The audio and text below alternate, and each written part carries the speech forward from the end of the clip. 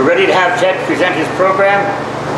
Are you open for questions during the program, after the program, or anytime? Anytime. Okay. You can ask questions now if you like. I mean, and this program lasts about an hour or so? Probably about an hour, yeah. All right. Any questions? Anything else? Let's get started. Rosalie, you're not buying any more tickets tonight. Rosalie wins every... I have one. Okay, she wins every time.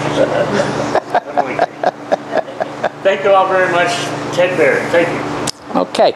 As he said, my name is Ted Baird. I'm the treasurer of the Francis Dorrance chapter of the Society for Pennsylvania Archaeology.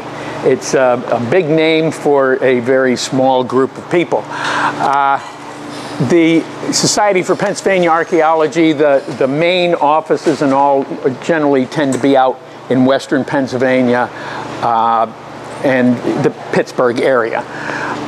But there's chapters all over the state. There's one down around Delaware Water Gap. There's some out in central Pennsylvania. So there's groups all over. We have to say that we're very proud of our group because we have an archaeological site that we've been working on for a good 20 years. And it's the Conrail Site, called Conrail Site because it's on the old Conrail rail yard property. And I'll tell you a little bit about that in a second. The site number is 36LU169. And people say, well, what's that mean? 36 is Pennsylvania. Alphabetic listing, we're 36 in the country. LU means Luzerne County, and 169 is we're the 169th registered site in Luzerne County. So that's the designation that we use on all the paperwork we do. And just like genealogists, paperwork is important and doing it right is important. You have all levels of people that are interested in archaeology. You have the people that walk the riverbanks and pick up anything they happen to find. You have the people that walk plowed fields. You have people that we don't particularly approve of that just go into an area and dig a hole hoping to find something, because nothing is recorded then.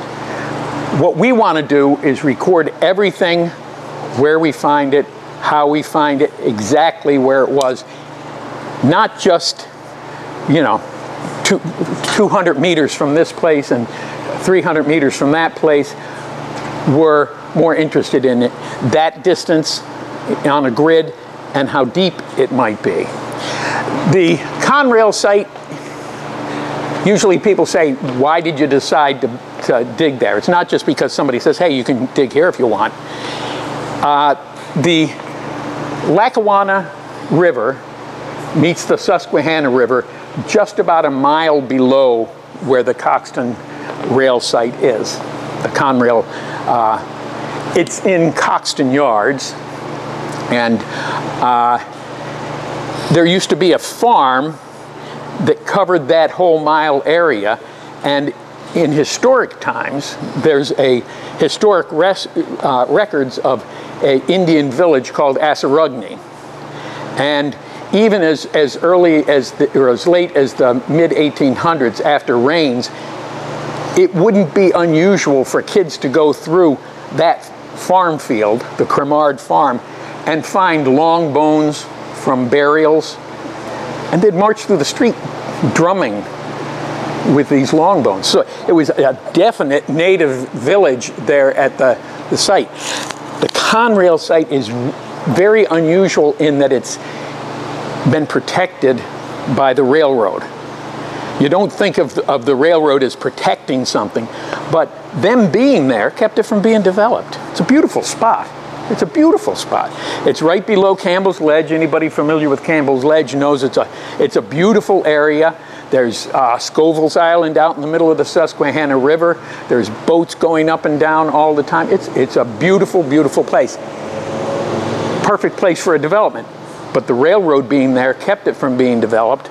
And as a result, everything that was there is in the layers that it was either lost or thrown away and then covered by debris over the years, flooding episodes, just leaf litter falling and decaying. So we have a chronological record of everything that was there. What caused them to pick that spot was one of the people, I said, people walk the rivers looking for these artifacts, which when I first started with the group, I'd never known that it was so easy, relatively easy, to find things along riverbanks. But I know some people that go out, every time they go out and walk the river banks, they find stuff. And it's not always something very obvious, but it's always something. But somebody walking along the river, they found a Clovis point. Anybody familiar with archaeology knows that the Clovis point is recognized as being about the oldest kind of point made in the Americas. Now I say a point, I don't say an arrowhead. And every time we talk about what most people think of as arrowheads, the archaeologists don't call it that. Because if you find something made out of stone that's that long and it comes in a point, it looks like it would go on there, could be a spear, could be a knife, could be a scraper, could be all sorts of things. So we don't call it an arrowhead, we call it a point, because we don't know the exact use it may have been used for. Now, there's going to be some pictures later on showing some of the artifacts that we found. Some of them are more obviously spear points. Some of them are more obviously, more likely arrowheads. Some of them are more obviously knives, just the way they're shaped. The spear points tend to be bigger, of course. The arrowheads are usually real tiny things.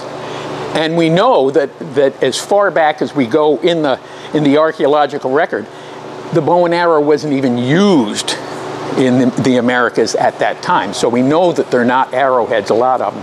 What they used, does anybody know what they used before they used a bow and arrow? Spears. Spears. You know how they threw the spears? They used an atlatl. Anybody ever hear of atlatls? There is an atlatl hunting season in Pennsylvania, believe it or not. Two people that are into archaeology petitioned the Game Commission to allow hunting with atlatls. What it is it's a stick, usually with a weight on it, notched on this end, and you'd hold it up like this. It would stick back this way. You would rest the spear on that, and it gives you an extra elbow when you throw. Those things are extremely powerful. Well, anyway, they found a Clovis point just below where we're digging. They moved up onto the terrace. They approached Conrail and said, is there any way we can dig there? They have been, and not just them, it's because it's changed hands now, it's the Northern and Blue Mountain Railroad owns it. All along, they let us rent that piece of property that we're digging on for $10 a year. It cost about 3 times as much to insure it, but it's $10 a year. But let's get into the slides. When we first started out, about 20 years ago, this is what the first hole looked like. And you can see the different layers in the soil. Up on the top, there's a band about, maybe an inch thick that was the Agnes flood.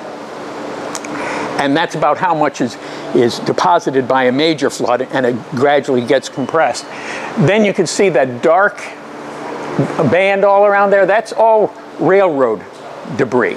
You have to really get through that in order to get to the Native American stuff, but we still check everything out there because it could be mixed in with the stuff from the surface at the time that it was laid down. And we're interested in the railroad history too. We're interested in the whole history of the place. Now what they're doing here, and OSHA would have had a fit, is they're trying to get an idea of just how deep artifacts went in this area. So they were digging, it looks like a 3 meter by 3 meter square, and they went down about 20 feet. No shoring, anything like that, all with shovels. They're very, very straight walls, were very, very particular about having straight walls. They went down about 20 feet. At about 8 feet, artifacts disappear. They're not there anymore. But you dig down to the bottom just to see what all the soils look like. So any digging from that point on, you pretty well have a reference point. So that's what... Water? When you go that deep? Well, they dug down to where they hit river cobble, and then at that point, water starts seeping in. And we do have something later on that shows a little bit about the water. Funny thing is, even when we have heavy rains, because of a thick layer of sand, which you'll see probably in the next slide or two, it disappears very, very quickly. Is that on the roof, that hole right there? At that time, it wasn't. At that time, it wasn't. This is a picture of a feature. Now, a feature, you're in an alluvial plain. Rocks don't show up there normally on their own. They're what they call manuports. Somebody had to bring them there. So anytime you find a cluster of rocks, it's significant. This is a cluster of rocks you can see is also stained with charcoal, which means somebody had a fire there. We pretty well determined what was going on in this area. It wasn't a place where people lived year-round, or it doesn't appear to be.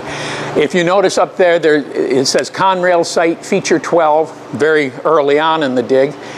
Always have an arrow that points north.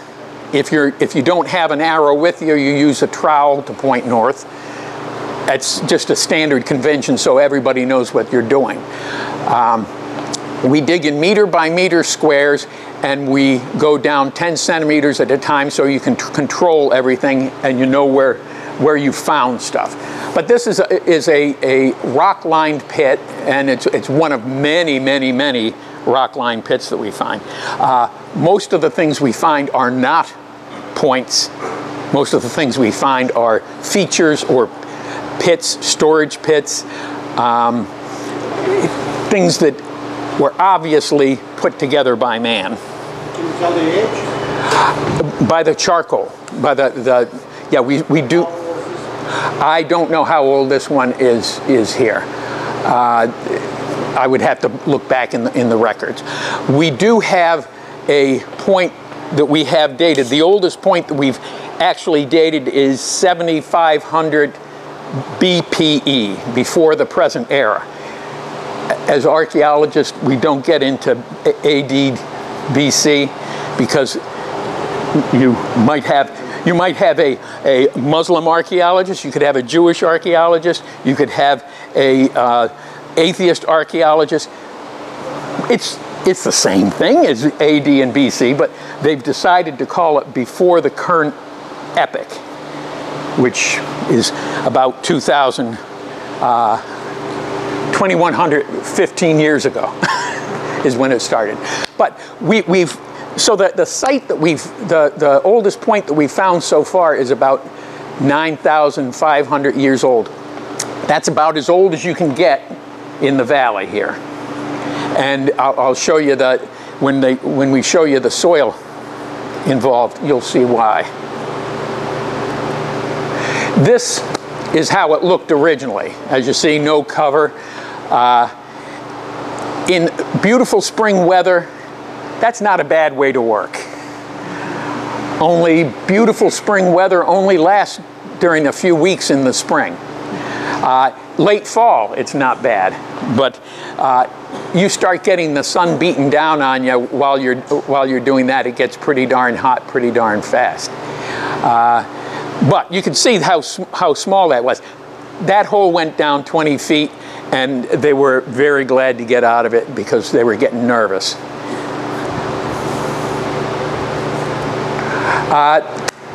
The guy on the right, he's the president of our chapter. There's a group of volunteers. You could see we put up a port there, and it's made out of furring strips, PVC pipe, and plastic. If you think that's cooler, it keeps you from getting wet when it rains, but it's essentially a greenhouse. So They decided to keep it a blue tarp over it for most of the time. We've rebuilt it many times so that you can raise the side to get cross breezes, but you can't leave the blue tarp like one of those, like they cover houses when they're tearing off a roof or something.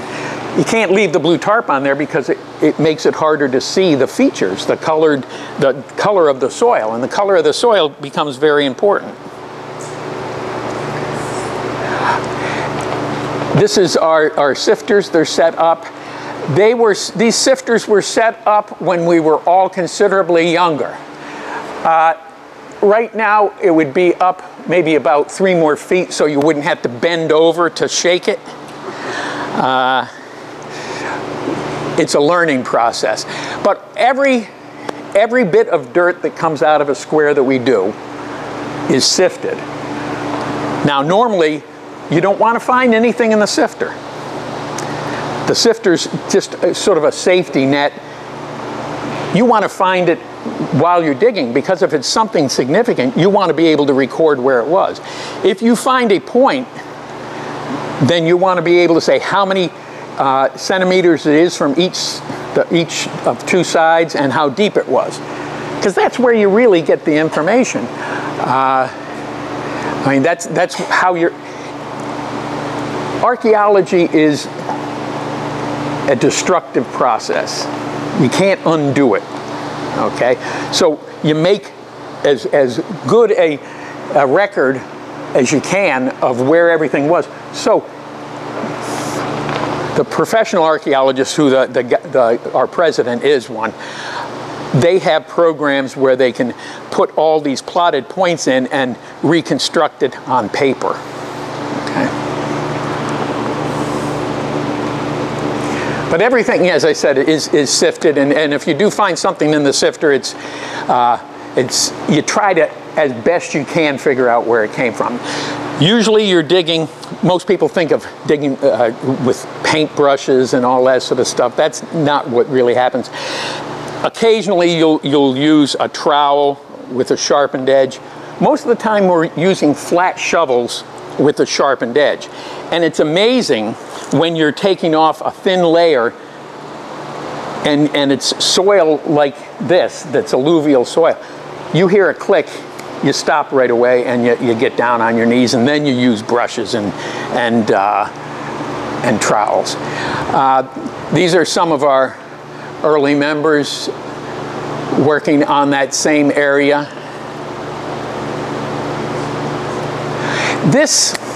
What I did with this picture is, it's a picture that was taken of the different layers of soil that were found on the wall, and that's part of our record keeping. Is after you've finished a large area, you map the wall to see where the different layers of soil go. You can see the top layer is fairly obvious.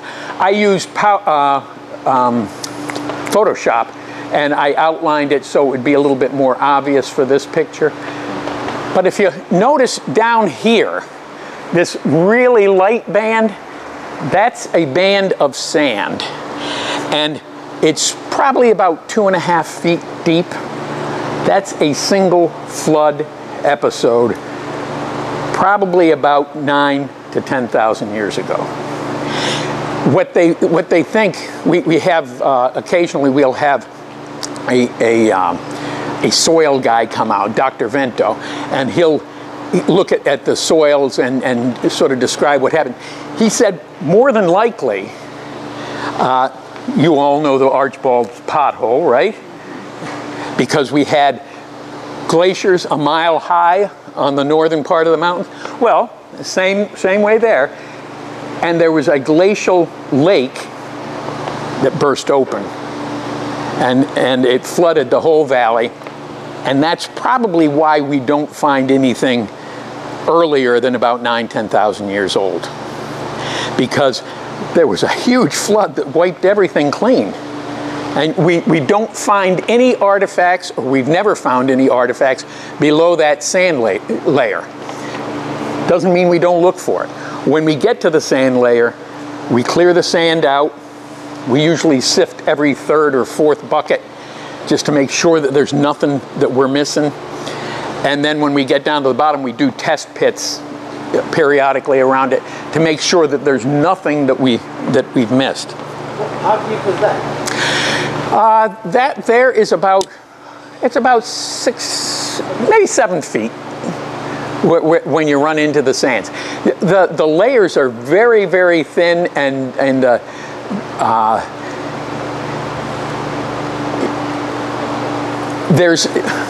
you'll see layers of different kinds of soil, but it's not because it was all put down at one time, but that type of soil was all put down at one time over a period of time. Yeah. Coming in, it's pretty tight. Oh, it is pretty tight. Now, over the winter, when you get frost heave, you have to straighten out the walls and get everything correct. You usually take anything that's fallen off the walls, sift through that to make sure you're not missing an artifact or anything there.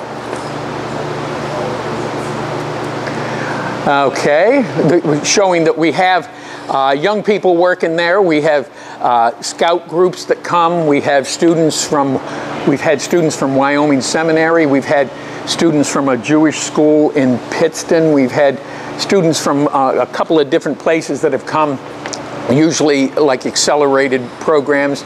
But anybody's welcome any time we're there. We're there every Sunday from just about 10 o'clock to about 3 o'clock, and we work that whole time. And anybody that comes there is welcome to join in or just watch, whatever they want to do. But we want people to learn about the archaeology of the area because we want people to realize that the archaeology is important.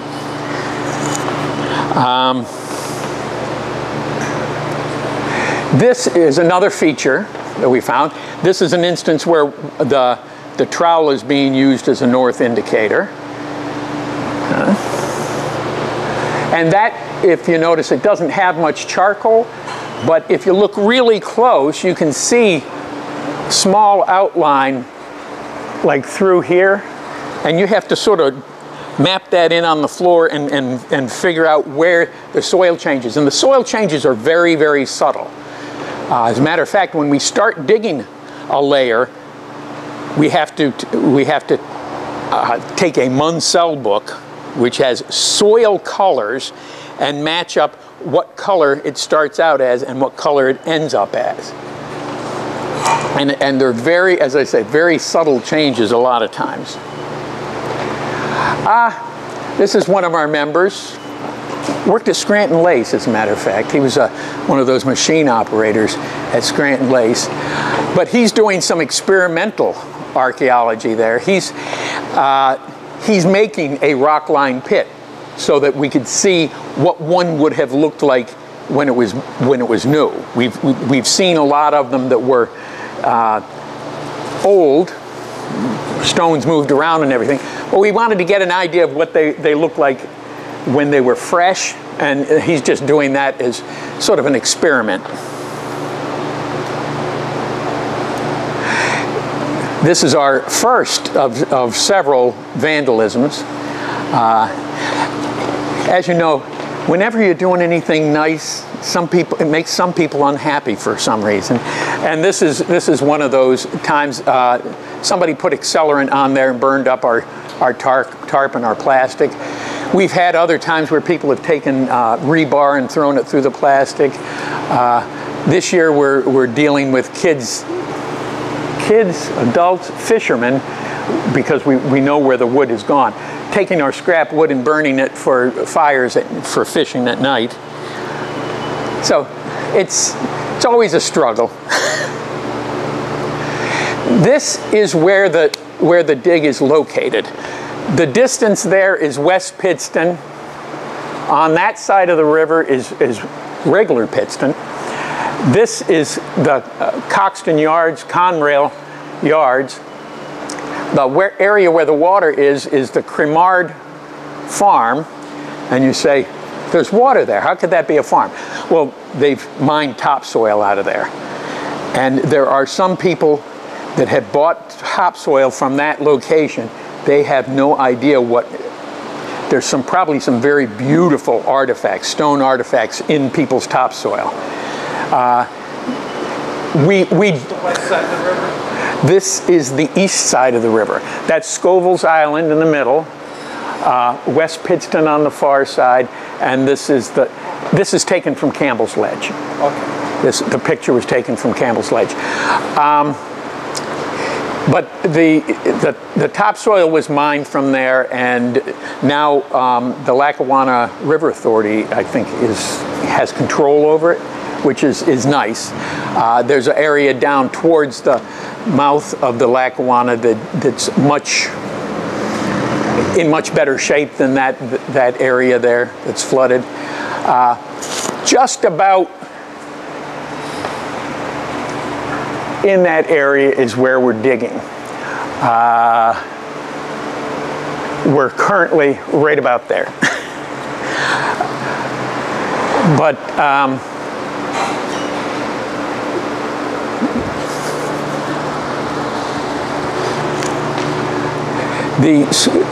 we have some old pictures that I'll show you a little bit later of that whole area. There used to be a rail spur that ran up to just about where we are digging, so there's some disturbance in that area, but not a heck of a lot. But that area where the water is where that farm was that there used to be a village on that farm site. We were fortunate in that the guys running the heavy machinery over there knew the president of our group, and if they came across something, if they scraped something off and they saw it was something significant, they'd give him a call, and he'd have to do some archaeology late in the evening after his day's work, just to sort of recover the things that were going to be irretrievably lost. This is a picture taken from the road and from our site across over to the west side of the Susquehanna River. That's a picture of Campbell's Ledge with a mustached gentleman there. He's our president. It's not just digging. There's an awful lot of research that goes along with the archaeology, because you want it to match up with the historic record also. And part of what they wanted to do is get an idea of what it looked like from the top. He's probably the one that took that picture of the site area. This is a feature here, and it's been half dug out. Okay, it was a charcoal stain, or a stain in the ground, and it's not just charcoal, it's charcoal and oils. And what we do is we divide it in half and take out half of it so you can see it in a profile. It gives you an idea of the depth, what it was used for. This was probably a pit where they were processing nuts. And pretty well that's what we've decided what they did here most of the time was they would come here in the fall to process nuts. They would harvest nuts from the land around there and boil them down for the oils. Sort of like Native American peanut butter kind of a thing, because it's loaded with fats and they needed it for their diets to make it through the winters. We found nutshells in most of these pits, and the soil is a little bit oily. So located where it is, we thought we'd be finding a lot of associated with fishing, but almost every single one of the pits is loaded with nutshell. What type of nuts? Hickory, black walnut, mostly. I imagine acorns. You know, acorns, while they're not very good, you wouldn't want to pop one in your mouth if they're processed right. The oils from them are good. This is the Susquehanna River taken from the riverbank. It's rather wide there, you can see, and it's rather high there too, because that was during one of our many, many floods. This is also the Susquehanna River along the road where the access is. if you look in the distance beyond this row of trees, you can see the Susquehanna River. There have been floods that have covered our dig site in 8 foot of water. And you would think that that would be devastating, but usually we can have it cleaned up in 2 weeks. Ivan deposited about, maybe 2.5, 3 inches of mud. You can take a trowel, slice it like fudge, pick it up, everything that was underneath it is clean as a whistle. Stinks though.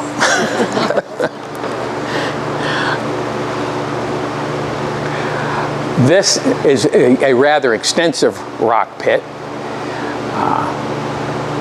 And exactly what it's used for. But what's interesting about this, and what I wanted to point out with this picture, is we didn't find them like that. They were covered with dirt.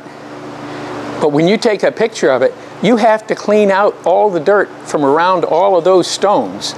And then you have to draw it in, which is not much fun. And then you have to photograph it, but it has to be that clean to really get a good idea of what it is.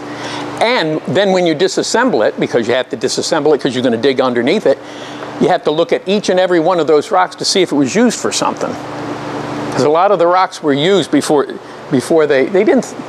You didn't go down to the river to get another rock if you had a rock handy. Yeah.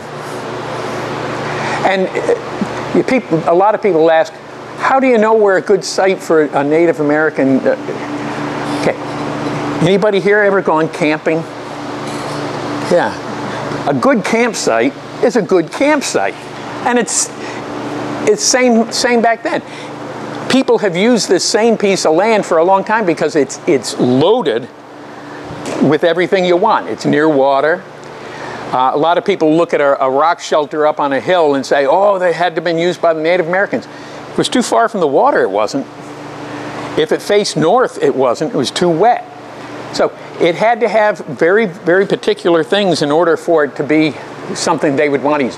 Now, they might have used a rock shelter for a short period of time. If they're hunting a thunderstorm, they duck into one.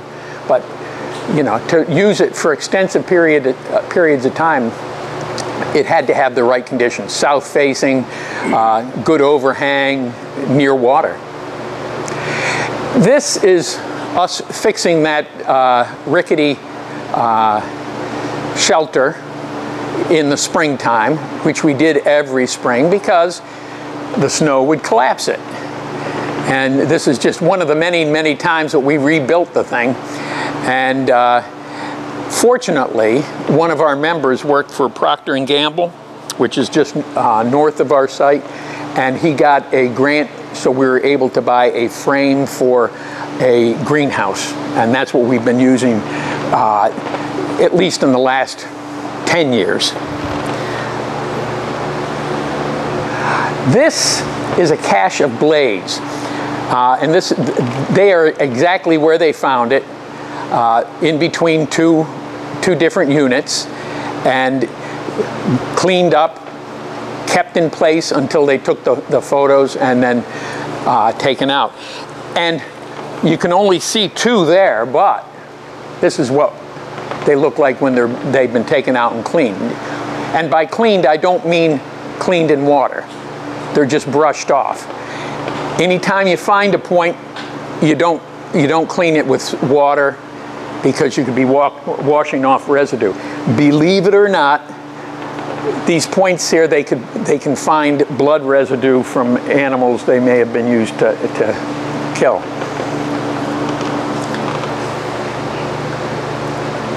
This is a very, very good pit, and that would have been the residue from nut. If you notice all the black in there, we collect all the carbon. This is after all the majority of the carbon is taken out. When you are digging a pit, you want to leave some of the residue on the outside and some of the undisturbed soil, so you have a better idea of where the 2 met. So you sort of stop digging when you start getting this mottled appearance. And again, that one's been done in profile, and now it's had the second half of it taken out. Again, rickety buildings and snow. And we dig usually up until mid-December when the ground starts to freeze. Once the ground starts to freeze, it's practically useless to do it. It takes too long for everything to thaw out so you can sift the dirt. We usually start in the spring around April when we're able, and we go down there to clean up, get everything ready so that as soon as the frost is out of the ground, we're digging and sifting. Okay, here again, they're working on, here is an instance where they're using a trowel. You can see the flat shovel behind the young lady there. And we're sitting on rugs. You do not want to be, you don't want your feet resting in the soil because each time you move your toes or your heels, you're scraping dirt that may be hiding something that we want to protect. So a lot of the work we do was on rugs. We'd get samples from a rug dealer. You know, one of the places that put down the carpeting, we get their old samples. Now we've now have rubber mats like you can get at Sam's Club or Home Depot or something like that. And it helps protect the floor. There is one site out in western Pennsylvania, Meadowcroft. Anybody ever hear of Meadowcroft? Dr. Adavazia there, he's digging in very, very old soils in an old rock shelter. And he's using students from Mercyhurst College. They have to be in there in their bare feet or sock feet. And they only dig with trowels, sometimes with razor blades. I mean, they don't want to take, because the layers between different ages there are so thin that, and it's a very significant site because it shows that Clovis people were this far east very, very early. You can go and visit it sometimes. It's near like a farm museum just outside of Pittsburgh. That hole's what, 3 feet deep then? Yeah, just about 3 feet, maybe. It's all done by the shovels? Everything is done by the shovels. The only time we use equipment, heavy equipment, is when we're clearing the site to put down the cover. And then they only scrape off to level it off, and it's usually the railroad debris, and that is piled up. I'll tell you, I spent half of one summer just cleaning up a pile of the stuff that was scraped off. How long to dig that hole down? Oh, let's see. It's a lot of shovels full. That's a lot of shovels full. That's probably maybe a year and a half's worth of work, depending on how many people come out. We have a handful, maybe 8 people come regularly. There's been times when we've had more people at a time. We never mind seeing the scouts come, especially if their leader is a whip cracker. Oh, okay. Yeah, we occasionally we'll have scout groups, and if you have a scout leader that cracks the whip a little bit, it's nicer to. You get a lot of sifting done by 12-year-olds. They like to sift. This is a cache of projectile points, and this one, you see it's uneven. That is very possibly a blade of a knife. This one is probably a blade of a knife because of its irregularity. That one is probably a spear point or arrowhead, as is that one. The ones on that side are sort of your guess is as good as mine kind of thing. This is a large rock that was found in one of the features. A lot of times you'll find large rocks, and if you look at them closely, it'll be pitted in the center. And this is probably one of those rocks, and it would be what is called a nutting stone. You'd have a big rock, you put a nut on it, you crack it with another rock. After you've hit it with another rock so many times it eventually gets a depression in it that will sort of hold the nut for you. You see, that's feature 69. We are up to feature 437. That's to show that I was young once.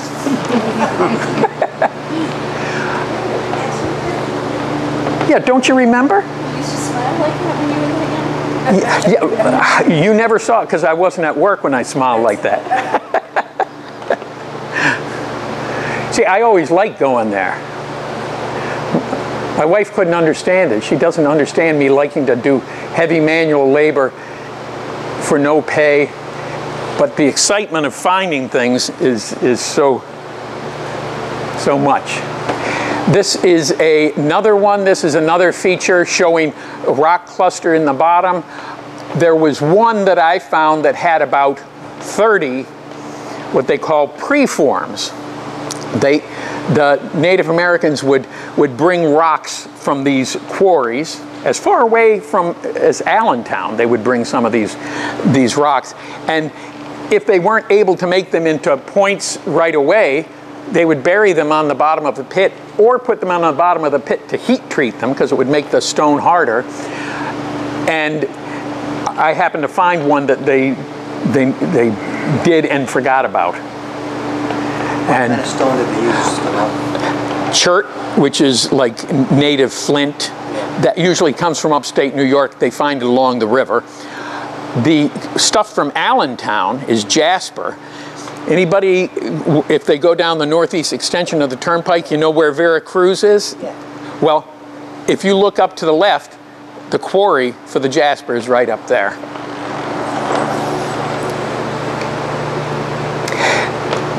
This was not vandalism. This was nature's revenge. This is why we're glad that we have a greenhouse frame now, because every spring we would end up completely rebuilding you can see we have the insulation down there. That's how we kept the floors from heaving. But almost every year it would collapse. We'd have to wait for the snow to melt out of the center, and then we'd rebuild it.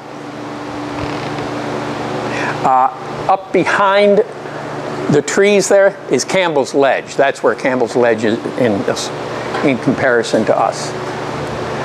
This, you can see, we measure everything in centimeters. So that one is about, let's see, 12 centimeters long, about 5 to 6 inches long. It is the largest of that style point found along the Susquehanna this far up. The State Museum was very interested in this one. It is absolutely beautiful. You see the material it's made of. It's probably jasper there, but it's a mixed jasper. It's a beautiful, beautiful point. Now, not just Native American stuff we find there. This is a picture from the 1850s. That's Campbell's Ledge up behind that little house. Picture's probably taken from Scoville's Island, and that's approximately where our dig is. We think it's the same spot where we found 2 other buildings at different times. That property was originally granted to John Phillips. He's from Rhode Island, but he came in with the Connecticut people. Anybody familiar with this area knows that there was the Yankee-Pennamite Wars. The Connecticut people claimed this whole area for Connecticut, and the Pennsylvania people weren't too happy about it. Native Americans were not too happy about it because the Pennsylvania proprietors were keeping people out of this area. The Connecticut people had the good Yankee sense to go up into upstate New York where the Iroquois nation was, get a few choice chiefs drunk and got them to sign some papers for a little bit of money. Is pretty well what happened. And they moved into this area just just above where the Lackawanna meets the Susquehanna. John Phillips bought had the grant. His father had the original grant. He sold it to his son, and then his son said, "You can live on it here for the rest of your life because, Dad, I like you." John Phillips owned 1,300 acres between the Susquehanna River and what is now Old Forge on that side of the river. So he owned extensive land. What happened to John Phillips is he joined the Revolutionary War, went back to Rhode Island. He was one of the Green Mountain Boys. He came back to his farm, settled in, and the Connecticut people and the Pennsylvania people were still fighting over who owned it. George Washington said, "We got to get this settled." They had the decision was made in Trenton, New Jersey, that it belonged to Pennsylvania, and the decision was, but the people that are there just have to say they're Pennsylvanians instead of people from Connecticut. Well, the Pennsylvania people didn't think that was a good idea, so they sent their troops and chased them out and burned the place down. All the stuff. John Phillips had good enough sense to eventually get a charter through Pennsylvania for the same land that he owned. What they were doing is, if there was a Pennsylvania owner that claimed it, they'd chase the people out. If nobody wanted it from Pennsylvania, then they would pretty well leave the Connecticut people alone, or the Rhode Island people, New Englanders.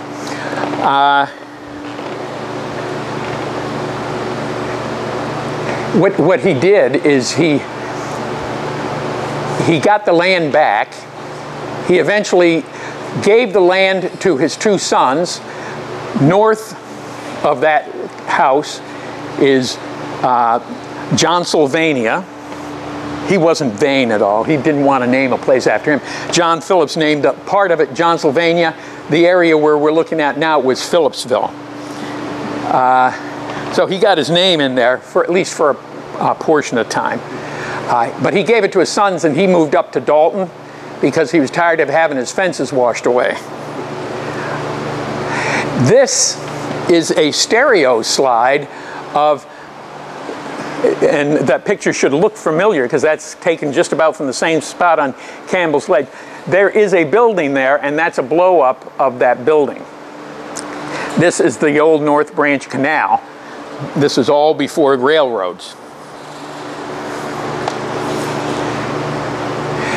And we believe that we found part of the foundation for that structure there, along with, in this picture, to the far left, there is a house just along the river's edge there that you can just barely see.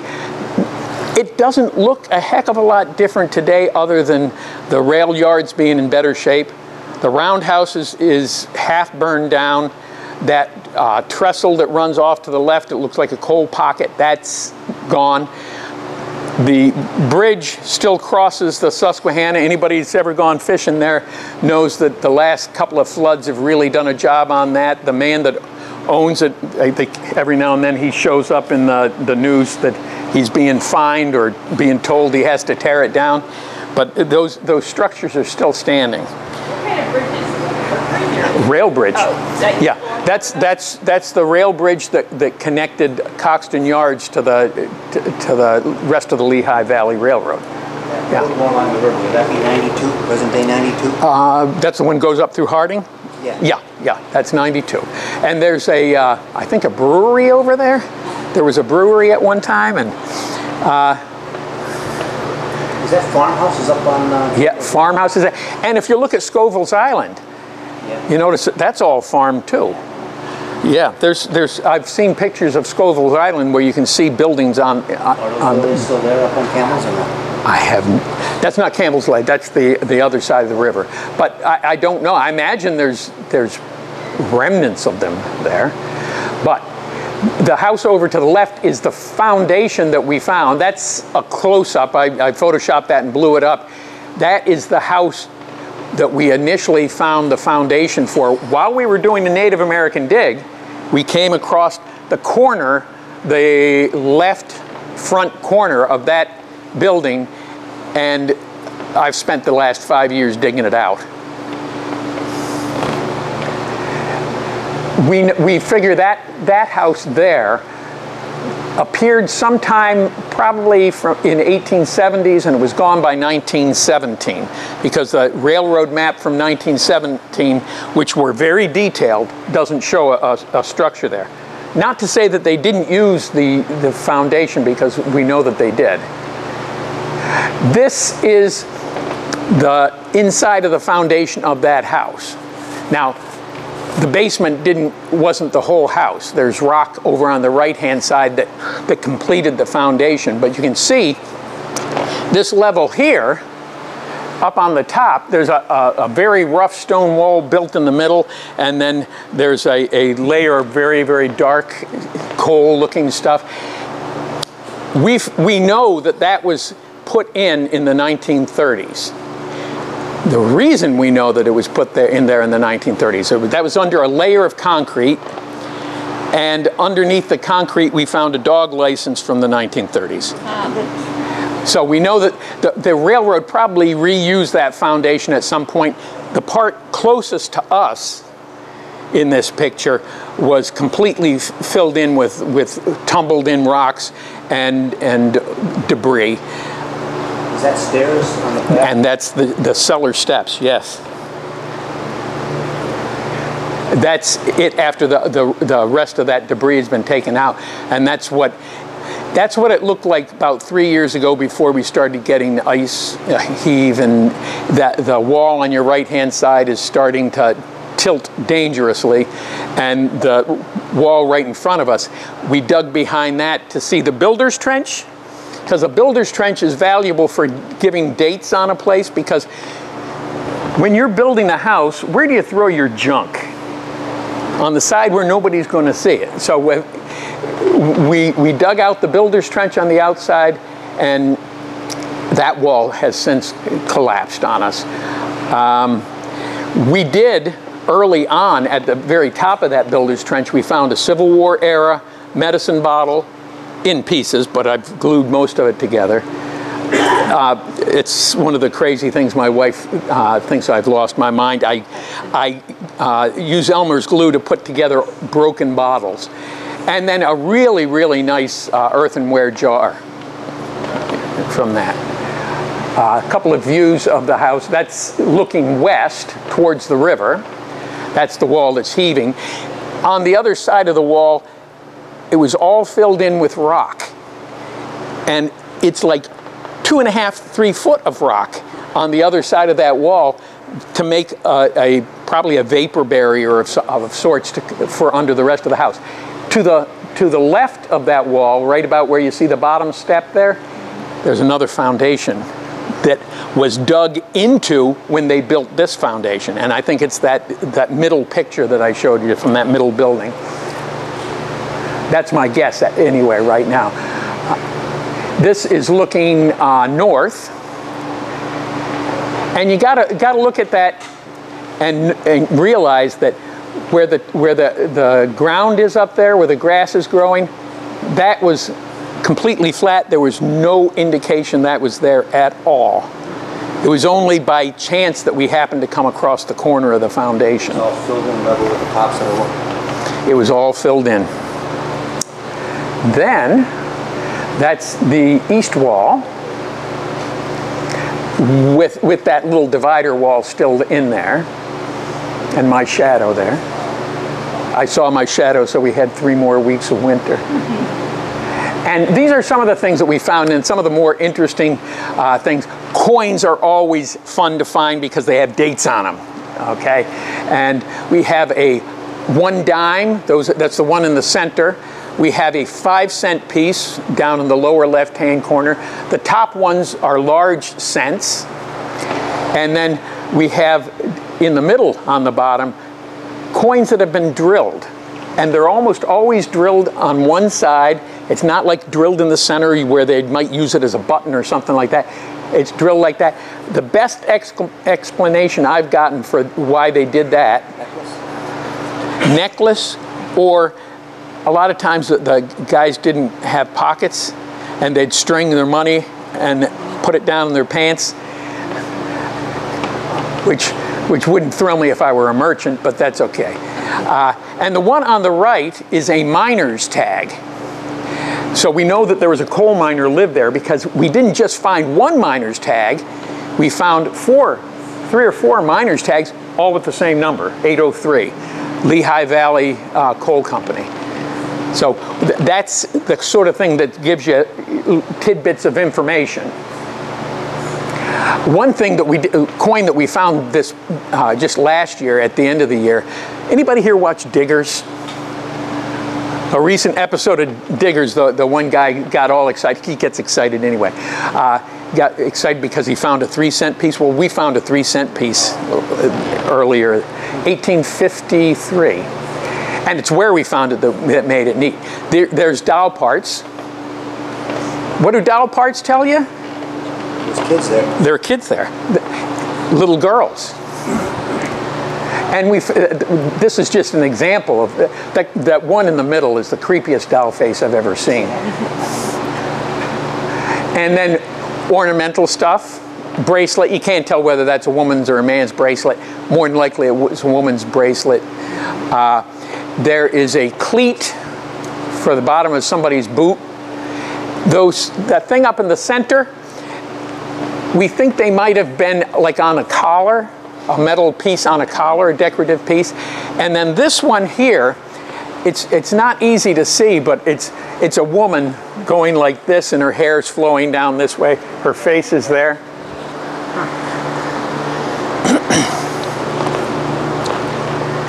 And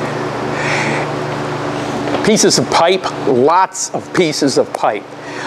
Clay pipes got broken very, very easily. A lot of them are marked with the initials TD on the part that would face the smoker. I believe that was Thomas Dougal.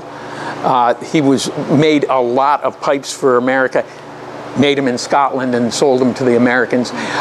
They usually had a tobacco leaf motif. We have one that looks like it's a man's face on the front of it. That's about the most unusual one we found. Buttons. Some buttons can be dated, other buttons can't be. But if it's a flat button, you can look up on the internet and there's people that are experts on the manufacturer of buttons. And if you can find the maker's name. A clay marble up in the upper right-hand corner. Again, an indication probably of a boy living in the house. We've also found harmonica parts, which is also an indication that they like music. Comb. They must have combed their hair. I used to have a comb. But we've also found, you did too? But we found other ones that are Goodyear rubber combs that are lice combs. Yes, fine-tooth combs for lice.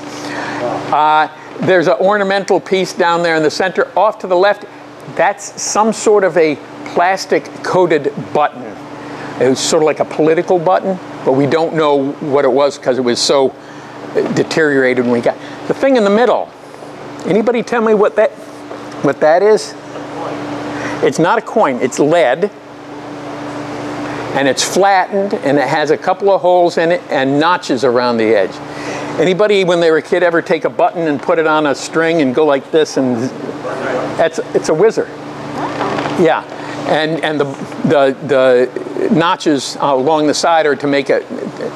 It took me a long time to figure out what it was, and it wasn't until I was reading an article about an archaeological dig in Berwick, in the Berwick area, that they had one almost exactly like.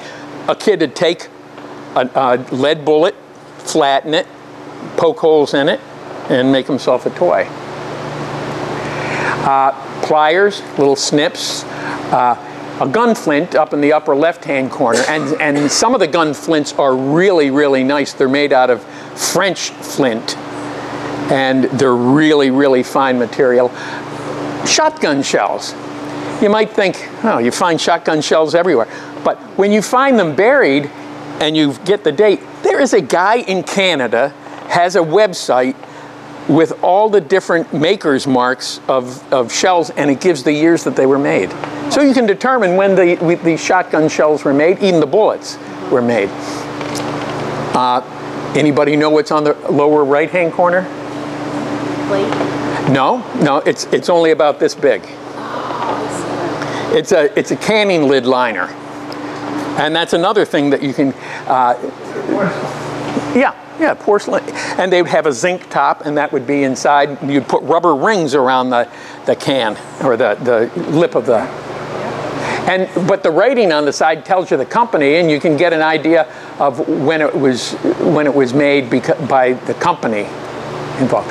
This is what we found 3 years ago when we were digging next to the foundation for the, again, looking for Native American stuff, down to about that level. And you can see the top where that board is on the left-hand side. And we're down in there, this pile of rock is like this, and the president of our group said, "Ted, move those rocks out of there, they're gonna fall on somebody." So I start pulling the rocks out, and I'm noticing dirt falling down between the rocks. And then I get a flashlight and shine it in, I can see the curved wall of this well back in there. The 3-cent piece we found buried about 4 foot down on the outside of the well. And one thing that we determined by taking this well down, because we took the first, say, 4 feet down from the top, we determined that in order to build the well, they didn't just dig a hole and line it. They dug a hole 3 times bigger than they wanted the well to be. They lowered the rock down in, they cut the stone out in a curve and laid them up and backfilled. And the well goes down well over 20 feet, because last week was probably the last that we're going to be working on the well, because one of our members was down in there with his hard hat and his ladder and his post hole digger, and he was standing in 18 inches of water. So the water's starting to come back up into the well. And that's down at least 20 feet. And that's just a picture looking down in the well. What's really remarkable is each one of those stones, if you look at it, they're all cut in a curve. And each one of those stones had to have been brought there probably from Campbell's Ledge on a sledge or something like that. And we know it was built after 1853 because we found that 3-cent piece about 4 foot down in the outside of the well. And that's all I have. If you have any questions or anything? No? Okay. Excellent. Thank you. Now I hit escape. If I can find it. This isn't my computer, it's my wife's. All right. Do you have any contact information, a card or anything? My wife keeps telling me I should make a card, but it's, oh yeah. My email address is tedbaird@verizon.net. B-A-R-D? B-A-I-R-D.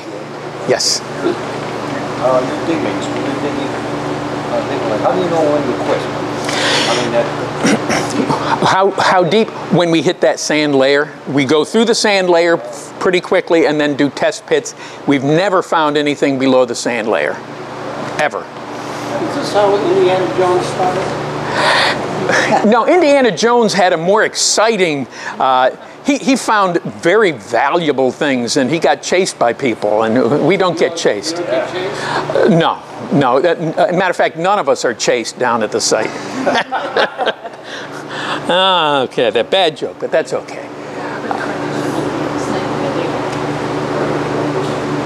Okay. Do you have a website too for that? There is a Facebook page for Francis Dorrance chapter SPA. It's our local one. Anybody planning on building a house, I also have plans for an ice house. And I have all Ezra Ripple's glass slides from his presentation of his imprisonment at Andersonville. I did it for the Historic Society. I scanned those in for them because anything with negatives and all, they'll have me do it. Have things in Moscow history too, because that's where I live. Anyway. Okay. You familiar with Ferry's Pizza? Oh yeah. All the artifacts he has from going on the mine? Yeah. What I really like at Ferry's Pizza, and I'd love to have a copy of it, is the picture hanging up there of the Aston Mountain Railroad. Yes. My grandfather, when he was about 17 or 18, used to deliver mail in a horse and buggy, and he was there and down in that area, and there was a man walking across that bridge and a train coming, and he thought for sure he was going to see an accident. The guy just lowered himself between the rails, hung from one of the ties until the train went over, and then he picked himself up and continued his walk. Very wise man. Yeah. Here's a flashlight. Yeah. Okay. Thank you very much. Oh, you're welcome. Jim is our